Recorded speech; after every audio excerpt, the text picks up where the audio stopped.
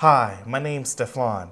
Today I'm going to be speaking on teaching kids how to read bar graphs.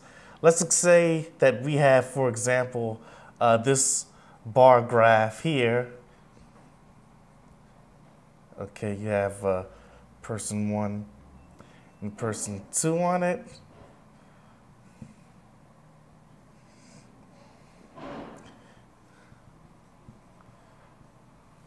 Okay, in this vertical axis, we'll have units of pizza here, and on the horizontal axis, person 1 and person 2.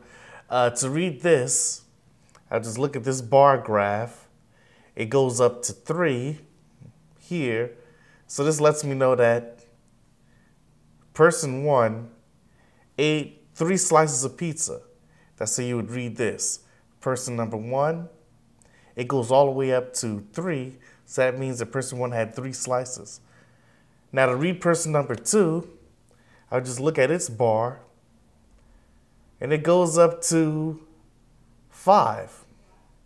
So this lets me know that person number 2 had 5 slices of pizza. And that's how you would read a bar graph.